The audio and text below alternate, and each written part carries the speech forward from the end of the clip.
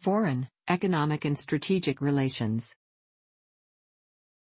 Since its independence in 1947, India has maintained cordial relations with most nations.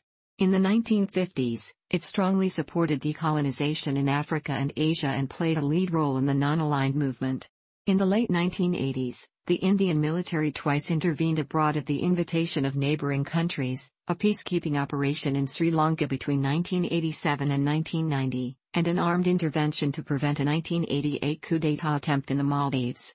India has tense relations with neighboring Pakistan. The two nations have gone to war 4 times, in 1947, 1965, 1971, and 1999. 3 of these wars were fought over the disputed territory of Kashmir, while the other, the 1971 war, followed from India's support for the independence of Bangladesh. After waging the 1962 Sino-Indian War and the 1965 war with Pakistan, India pursued close military and economic ties with the Soviet Union. By the late 1960s, the Soviet Union was its largest arms supplier. Aside from ongoing special relationship with Russia, India has wide-ranging defense relations with Israel and France. In recent years, it has played key roles in the South Asian Association for Regional Cooperation and the World Trade Organization. The nation has provided 100,000 military and police personnel to serve in 35 UN peacekeeping operations across 4 continents. It participates in the East Asia Summit, the G8+5, and other multilateral forums. India has close economic ties with South America, Asia, and Africa. It pursues a Look East policy that seeks to strengthen partnerships with the ASEAN nations, Japan, and South Korea that revolve around many issues, but especially those involving economic investment and regional security. China's nuclear test of 1964, as well as its repeated threats to intervene in support of Pakistan in the 1965 war, convinced India to develop nuclear weapons.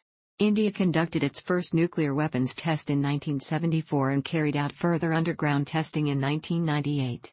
Despite criticism and military sanctions, India has signed neither the Comprehensive Nuclear Test Ban Treaty nor the Nuclear Non-Proliferation Treaty, considering both to be flawed and discriminatory.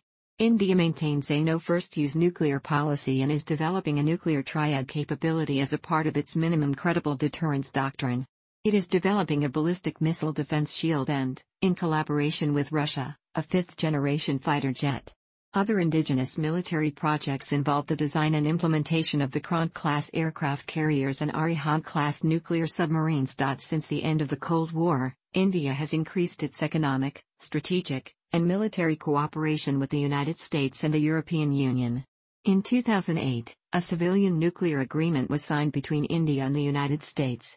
Although India possessed nuclear weapons at the time and was not party to the Nuclear Non-Proliferation Treaty, it received waivers from the International Atomic Energy Agency and the Nuclear Suppliers Group, ending earlier restrictions on India's nuclear technology and commerce.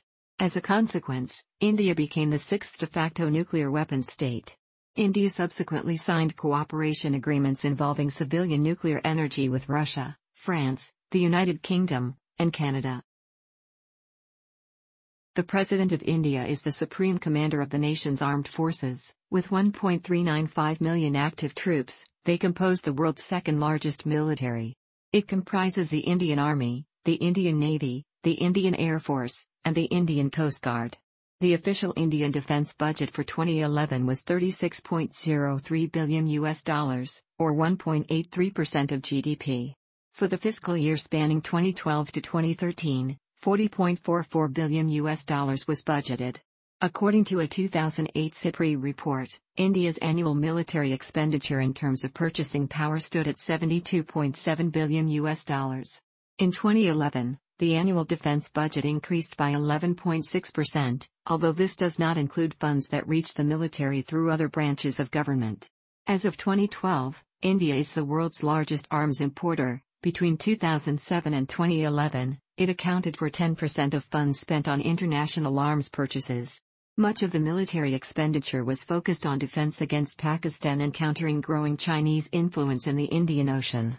In May 2017, the Indian Space Research Organisation launched the South Asia Satellite, a gift from India to its neighboring SAARC countries.